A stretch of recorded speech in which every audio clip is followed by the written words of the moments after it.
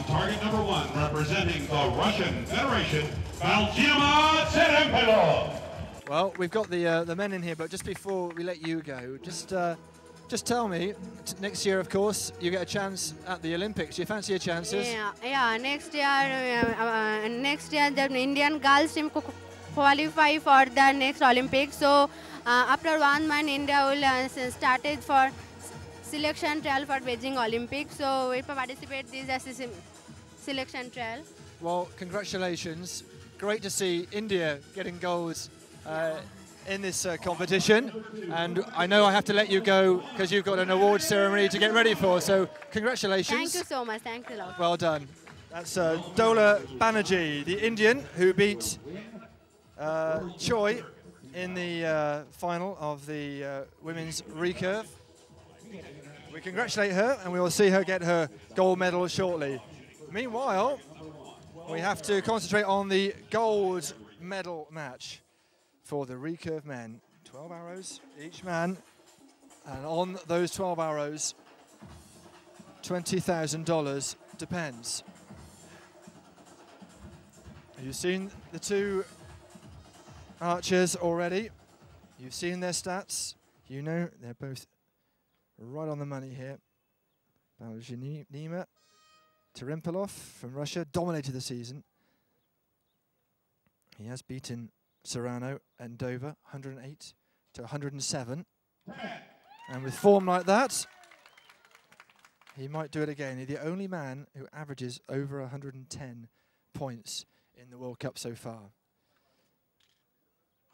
Juan Rene Serrano from Mexico, who came back against Alan Wills and overhauled an advantage and got into this final. And it's a high quality final. Perfect so far. 10 in the first 3 arrows.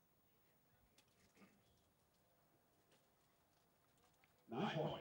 First one not to be perfect from Serrano, who averages 109, just over 109 points. There's just about a point difference between these two. 9 points. Well, a chance perhaps for Serrano to get 10 here and keep the scores tied. And what a high quality match this is turning out to be. First 3 arrows gone, 29 points apiece. This World Cup of Archery, by the way, 4 stages for qualification. And then the final next year, by the way, will be in India, in New Delhi, October the 19th. If you're watching this in India, in the New Delhi area, and you're keen on what you see, perhaps you'd like to make a date, a very advanced date in your diary for that. We're also going to Santo Domingo, to Croatia, back to Antalya in Turkey, and to France, to Bow.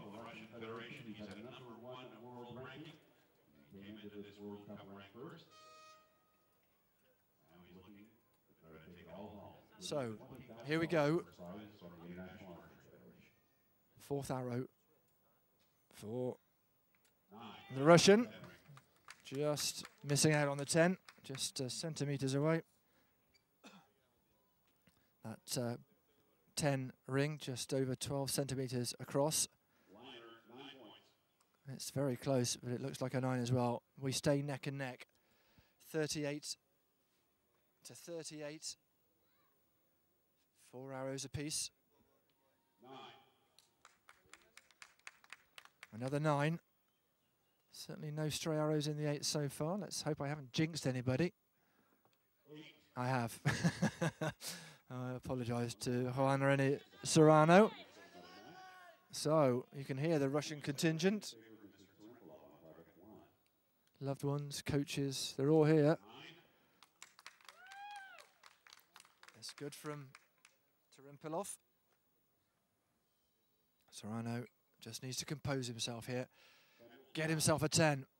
He's got a 9, so he keeps within touching distance at the halfway mark. 55 to 56. Serrano from Guadalajara.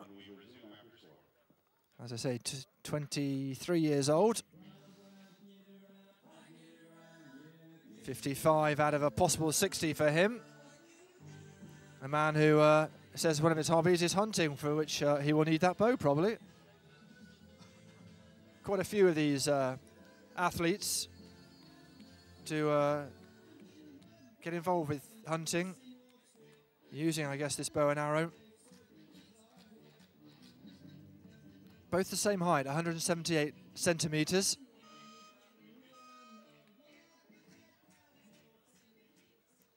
Serrano, the heavier of the two. Lots of people enjoying the archery here, coming and going from the Marinat complex, full of shops and entertainment venues. Oh, the bow just slipping out. He's only got 7 seconds. He's going to have to compose himself quickly here. 4 seconds. Took all the time he had and got a 10. What composure there from the Mexican. Well, he did very well. That bow just jumping out of, you can see there, the slot it sits on. And an 8 from Tsyrempilov. So that means that Serrano goes from 1 point behind to 1 point ahead, 65 to 64. 9. Not happy with it, but it'll keep him in the hunt here. Tsyrempilov will need a 10 just to even things up again. You can see how long he's got left in the distance there. And a 10. We are tied. Could this be the match to go to a tiebreaker?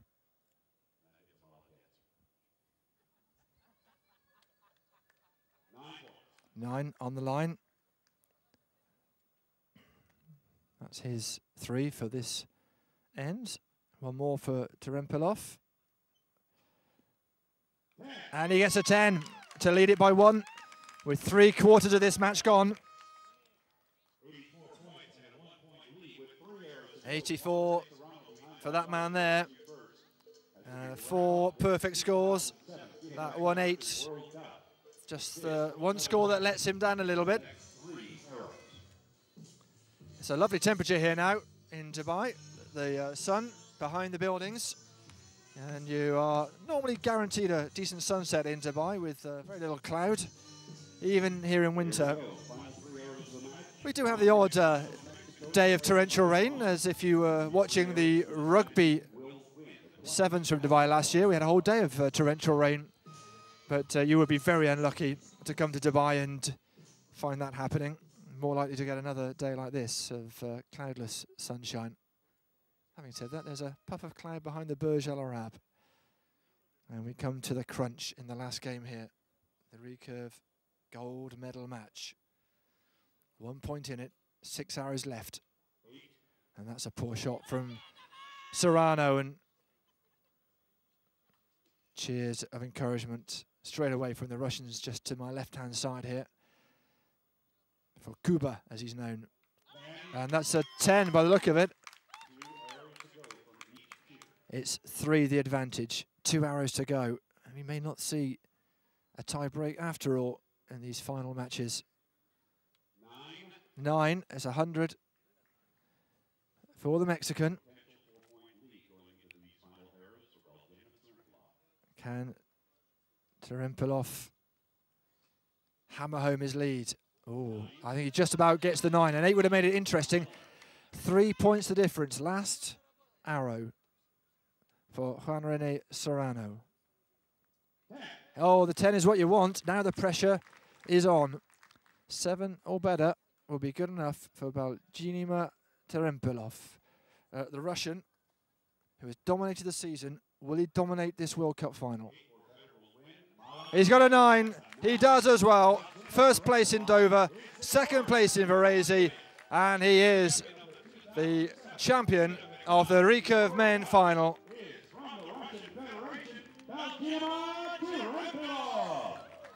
Well, hands aloft.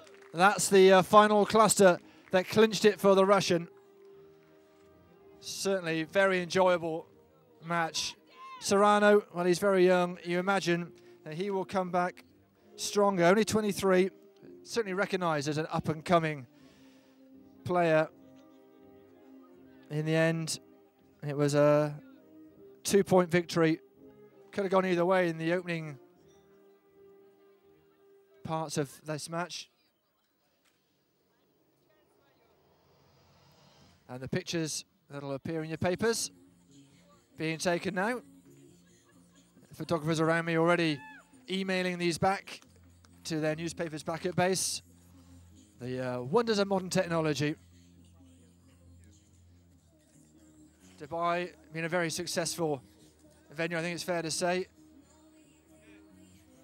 And the spectators have certainly enjoyed themselves. Lots of restaurants around here for them to enjoy an evening meal. Even perhaps sunset at the beach. But before we do that, don't you go anywhere, because we have the presentations to be made here.